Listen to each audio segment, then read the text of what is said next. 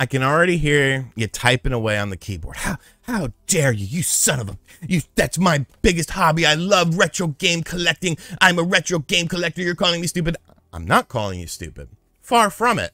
I recently just bought 2 retro video games. I bought D and Road Rash for the Saturn off of Whatnot. Whatnot is a website where you sign up. Of course, I'm going to plug this because, you know, it allows me to buy some games sometimes. It's a website where you sign up. It's live auctions, blah, blah, blah. You get $10 using my link in the description box down below. If you spend that $10, I get $10. So sometimes I accumulate money and I can buy cool stuff like this. I'm not talking about buying retro video games being stupid. I'm talking about retro game collecting, the hobby. The entire hobby and what this has become over the past 10 years, because it's amazing. I keep hearing there's gonna be a retro gaming crash and nobody's gonna want this stuff and everything's gonna be cheap again. Bull, because that hasn't happened yet. Okay, I've been around this hobby for a very long time. Okay, I pretty much got in on the ground roots, the grassroots of it, and I don't even know where I'm going with this video. I don't know if it's just going to be me talking to you in this whole thing or there's going to be video overlays. I don't know, but I want to get this off my chest because it's something that's been bothering me because, like I said, I've been there with this whole retro game collecting stuff since like day one, since back in the day in the early 2000s or the late 90s when you would just walk into a pawn shop and there'd be rows and rows of old video games that nobody wanted.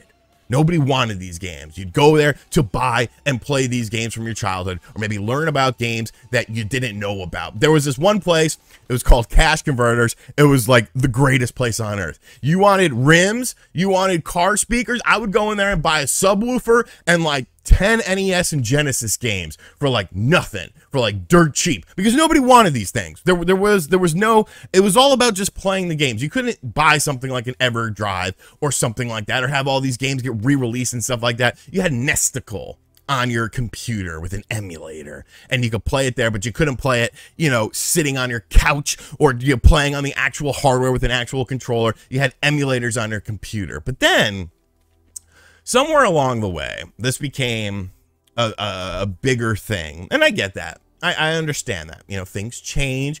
People get nostalgia for things and they want to buy things. Okay. You know what? That's fine. That's reasonable. But what retro game collecting has become in 2022 is stupid. It's disgusting. It's bullshit. And I'm just going to talk about it because I don't care. If you get offended by this, maybe you're guilty of these things. First off, let's talk about how we got to this situation. What caused this situation to arise? And so many people are quick to point out YouTubers. I remember making a video on this channel 5 or 6 years ago where the whole mentality was the reason that these video games are so expensive is because of people making hidden gems videos or people doing game hunting videos and blah, blah, blah. And that was like the whole general consensus. People would blame like James Rolfe and, you know, Angry Video Game Nerd and Game Chasers and all these channels that were doing that at the time. And it's like, that's stupid because all they're doing is bringing awareness to something, maybe awareness to a game. It's not like they're always finding these huge heavy hitter games, but people used to blame them. And now this is going to piss some people off. I don't care. Get your money. Let's get that straight. Get your money. Okay. This is just my opinion on what I'm friends with some of these people. It's not a big deal. It's more about the mentality and how the mentality has changed because nowadays you have these literal channels on YouTube that are retro gamers and retro flippers. Essentially, they buy things for low prices. They show you selling them for a high price. And like, nobody seems to think that that's like affecting things. Nobody seems to think that that's potentially impacting things.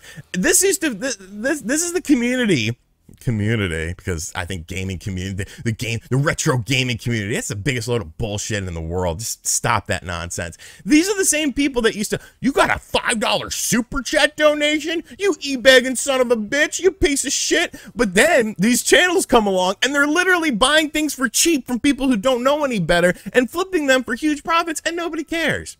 Once again, get your money. I'm friends with some of these people. That's awesome. I'm glad you're able to do that. You are putting in time and effort into finding these collections and finding these items. I respect it, but let's be real. It's just amazing to me how the mentality of these same people has changed throughout the years. But I don't blame the whole resellers that you see on YouTube. I don't blame them. I think that's silly because they're simply just making a buck. They're taking advantage of a system that's been incorporated throughout years of how this structurally has happened.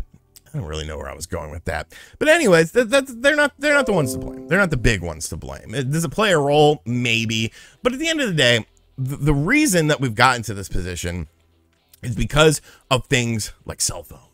Okay, you don't understand how big of a role cell phones play into this, because everyone has a smartphone nowadays. So everyone thinks they have liquid gold because they've seen an article on something. They've seen this, that, or the other. So everyone thinks they have something that's worth a stupid amount of money. You could go into a video game store, and I will call out video game stores that do this. I don't give a shit. You could go to a video game store where, okay, this game is sitting on the shelf with no price tag, and you're like, well, how much is this game? And you'll see some jackass take out his cell phone and be like, oh, let me look it up, and like go to see like what the game has sold for recently. What?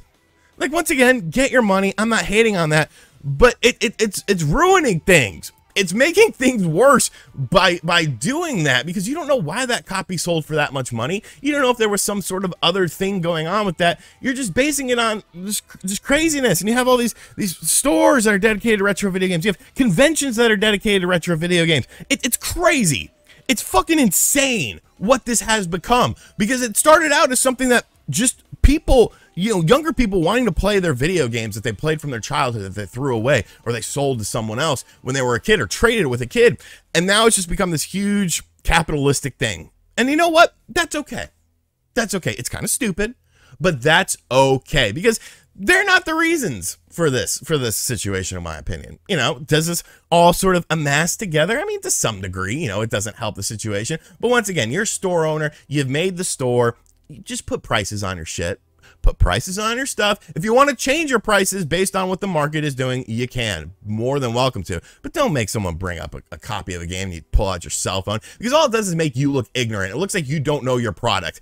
And that's where we're getting to this final thing. You don't know your product. You don't know what the market is doing. You're not putting in the work that these reseller people are doing, because they know the value of these things. But value, that's the word to get thrown around in here. Well, this sold for this. This is going for this. How did we get to such a thing with this, where we have this perceived value of something? Obviously, nothing is worth anything unless somebody pays for it. But there's an artificial inflation that also happens with this that comes from WATA and Heritage Auctions and all these other video game grading places. Let's keep this 100% clear. WATA, you can kiss my ass. You can lick my dirty feet clean, because you are the biggest pieces of shit in this whole thing. The biggest pieces of shit, the worst people. I don't care if some YouTube channel buys, you know, a Nintendo Switch for $1 and then sells it for $300. Whatever, that's fine. That's just based on market value. But WATA, for some reason, they have become the standard for video game grading, for new video games, even used video games, even open video games. They'll grade your open cart. They'll grade your grandmother's urn and the ashes within the urn, because they're experts. They're experts on sealed stuff. I'm sorry, how the fuck did you become an expert on anything? On anything? Did you go to school for this? Did you go to college for this? Because last time I checked, WATA, you've graded several things that have been reseals and fake prototypes and give it a 9.6. Oh wait, this is a 9.2. How do you decide? What are your methods? What are your methods to the madness? Oh, I don't know. Maybe you're just trying to get your name out there by grading things, and then things sell for really stupid high, like $1 million for a Mario game, and then you get your name all out in the press. So then people are like, wait a minute, maybe my sealed copy, which isn't sealed, but you know, maybe my copy of Garfield Caught in the Act for the Sega Genesis, phenomenal game, by the way, play this game. Maybe this is worth $1 million. Let me send this to WATA, because you know what? WATA is charging you to send it to them. They're charging you for their time to grade this product and then give you an arbitrary grade, and then you have to decide what this is worth based on potential market value. Does none of this seem insane to you? Does none of this seem bizarre to you? At the end of the day, it's about playing old video games. If you want to make a business out of it, that's fine. You know, this is America. You can make a business out of things like this. I'm not going to hate on you for that. Okay, you have resellers, you have flippers. I'm not hating on you. Okay, do what you got to do. I just think it's funny how the mindset of the retro game community has changed over the years, because now everyone is accepting of this. But do your thing. You want to open up a convention, you want to open up a video game store.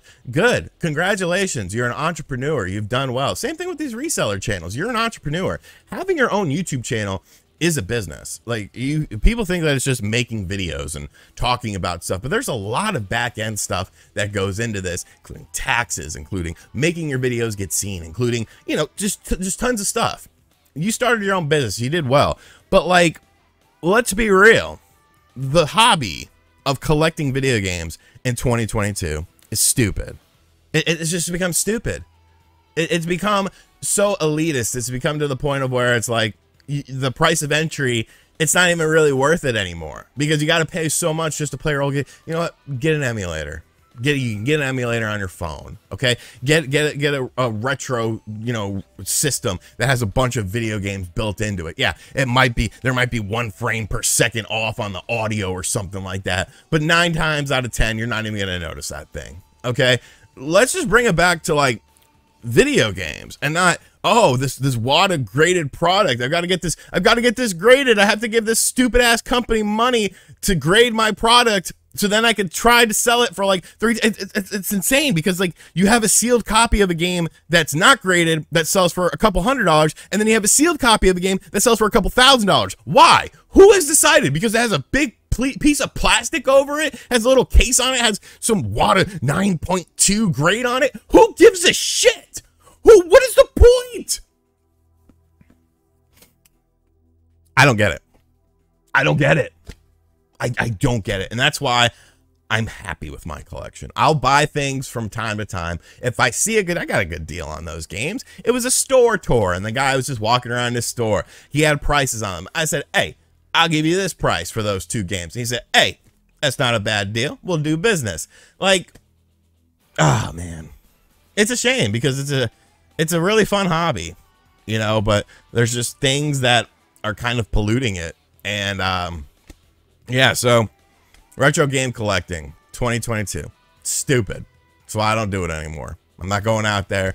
I'm not beating the heat for some fat ass at a flea market to take out his cell phone. All right, let's sell it for $50. I'll sell it to you for $45. Go piss off. I don't really know what the point of this video was. I had a lot of anger inside of me about this, and I just wanted to get it out. So, yeah, let me know what you think about it in the comments section down below. I love all my resellers. I love all my flippers. Like I said, I'm friends with some of these people. There's channels that have come up from that. Do your thing, man. Make your money. You know, get your stuff. But the hobby, the collecting, the retro gaming community, it's all bullshit. It's all bullshit. Later.